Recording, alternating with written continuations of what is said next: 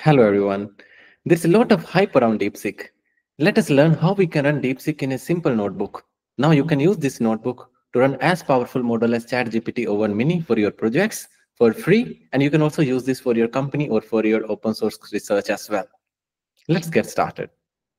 The notebook which you see here shows you how we can run DeepSeek in a simple setting.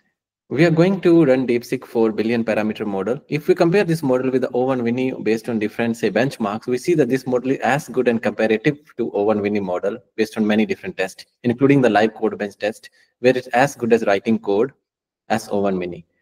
We'll first start with installing some of the dependencies. Later on, we'll import some of the libraries which we need here. We can actually even fine-tune this model. We'll try to learn that in the later notebooks. I'll also share some description in my video, which you can follow some of my past tutorials on fine-tuning. I'm going to go with the 14 billion parameter DeepSeek model, which is a distilled variant of Quen 14b. Again, the main DeepSeek model is quite big for us to run in a simple notebook. We need much powerful resources, but the distilled variant is what is as powerful as O1 mini model. We are going to use bits and sands library for quantization. Again, 14 billion parameter is a big model, so we'll quantize it so it will fit within our requirements. So let's get started with first importing the library, and then again initiating some of the terms and parameters which we need. Now, the bits and bytes config, like I said, if you have more access to resources, you don't need to quantize it. But in my experience, quantization is a good way to test it for simpler settings. At this place, you have to add your Hugging Face token. So this token is actually when you log into Hugging Face, you can get your access token. I've added it ABC because I already ran this cell with my token. Now the loading of the model takes some time. For example, in the loading, it will download all these parameters. And this one actually takes around 13 to 14 GB of memory of the GPU. So in the Google free Colab variant as well, this will run very fine. It may take, depending on internet connection on the cloud, because we are downloading it on the cloud, it may take 4 to 5 minutes to run. After the model is downloaded, we can again go ahead with the tokenizer. This is a Quen tokenizer again, because this is a distilled variant of the Quen model itself. Let us define the function with which we can get model parameter outputs. Now, in this notebook, I'm going to give just an overview. If you want to learn this more, follow my channel for some of the other tutorials and videos. We are going to give model input of the past tokens, like the past sentences when they're converted into tokens, attention mask, which we are to focus on, and we are going to ask model to create some outputs. The max new tokens are the outputs which model will create for us.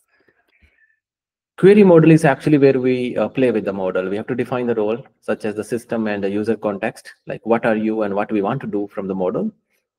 Tokenize the input, get the output from the model. Again, we decode the output and so on.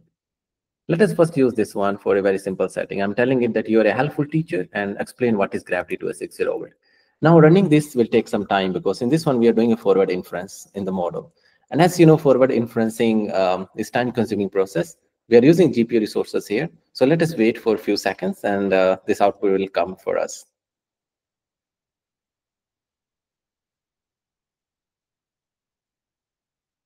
Okay, this output is available. Like we asked, you're a helpful teacher, explain what is gravity to a 6-year-old. Now assistant, after the assistant token, the output actually starts. So I think I need to explain gravity. Here is what I'll make simple enough for them to understand. I think about the kids, all of these things, like it's a good output.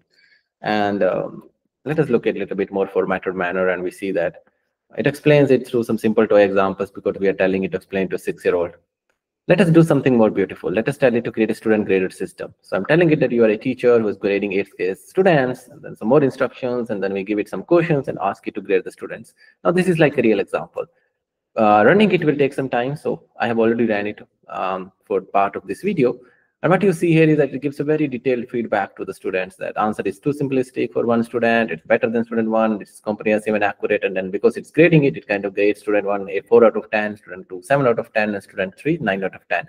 This is another student graded example, again, on what is gravity. It again goes at it does a quite reasonable job in grading the students.